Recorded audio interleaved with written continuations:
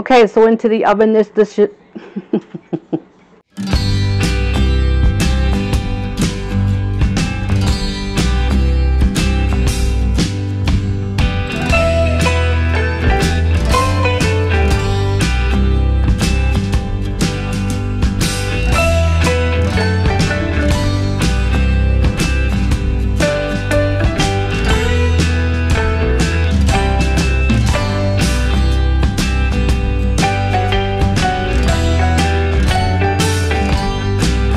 Hi Garden Raiders, welcome to Corner Homestead.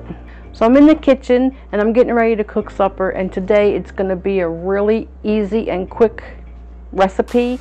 It is the Swedish meatball noodle bake. So easy and delicious, and I wanted to share the recipe with you. So let's get started and I'll show you exactly what you're going to need.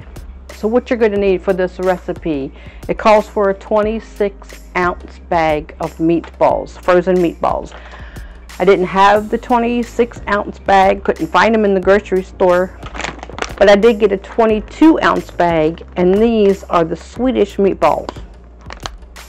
Only makes sense, right? So it says it's 44 meatballs in there. I'm sure it'll be plenty. So one bag of meatballs. You're also going to need egg noodles.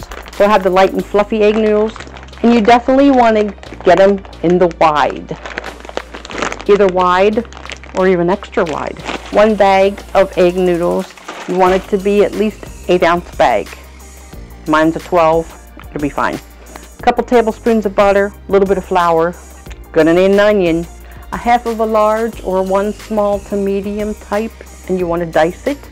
Gonna need at least 1 cup of mushrooms. I just got an 8-ounce package, and I'm just gonna slice them all and use all of them, whether it be a cup or not. Gonna need 2.5 cups of beef broth. Gonna need your famous Worcestershire, that W sauce. You'll need about a half a cup of sour cream and about a 1/4 cup of whipping cream or heavy cream, any type of heavy cream. A little bit of salt and pepper, and that's it. So the first thing we want to do is cook our noodles, and at the same time we're going to be sauteing our onions and our mushrooms. But first I got to get them diced and sliced.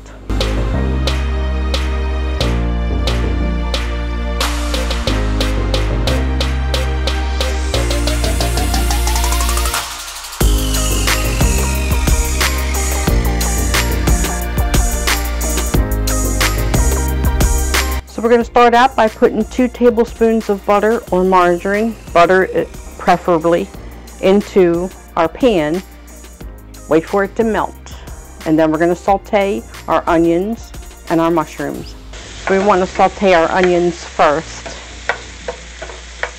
and when they get a little bit opaque, then we'll add our mushrooms.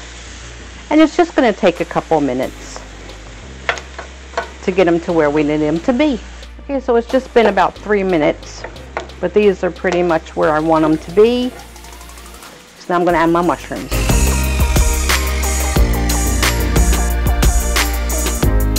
And just saute them now until the mushrooms are reduced to about half the size that they are. Okay, so now this has been cooking for about 5 minutes. I'm going to go ahead and add a 1/4 cup of flour. And then we want to cook it to make sure there is no flour taste in it.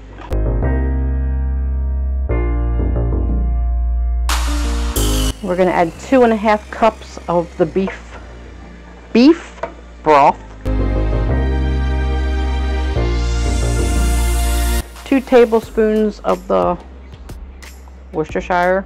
I'm not going to measure, I'm just going to put in what I think is 2 tablespoons.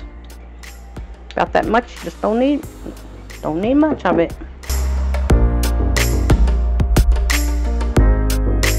Now we're going to add a half a cup of sour cream, and we just need a 1/4 cup of our heavy whipping cream. And this is it. This is your basic Swedish meatball sauce. This is all we need to do with it. We do want to add a little bit of salt and pepper for taste, not much. So we're going to go ahead and turn this off, and then we can drain the noodles and start to build in the casserole dish, because the rest finishes in the oven. Okay, so in our 9x13 casserole dish, now because this is glass, and I'm not gonna grease these for this dish. I just don't think it's needed because of all the sauce. Even if you had a metal dish, I don't think you would need it. So the first thing we want to do is take our egg noodles and put them into the bottom of the dish. And I'm just going to use my hand to spread it around. This part is so easy.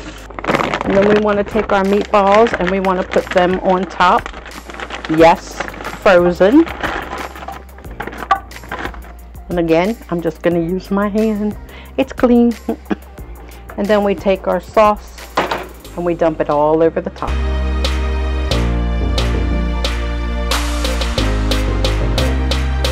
And this is it. Give it a cover with aluminum foil.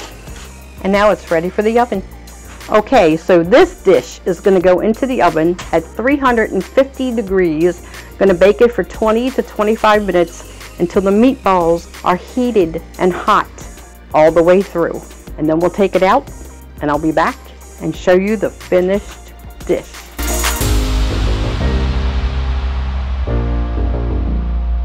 So there you have it, Garden Maters. Completely done. I'm going to make sure I get one noodle and some of the meatball. I already left it cool a little while.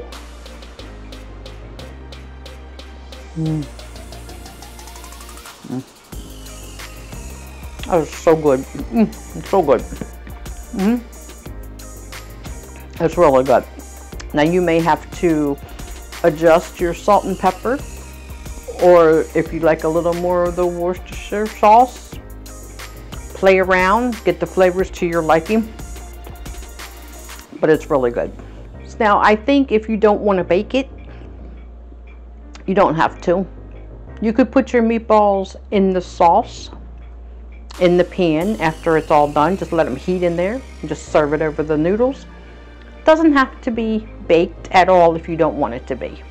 But I hope you give it a try because it's really good. So as always, it's a pleasure to have you in my kitchen with me. If you haven't already subscribed, please do. Love to have you as part of the community. Love to watch the Garden Maters grow. So until next time, I love y'all. Take care. God bless. And I'll see you on the next video. Ooh, I gotta go eat.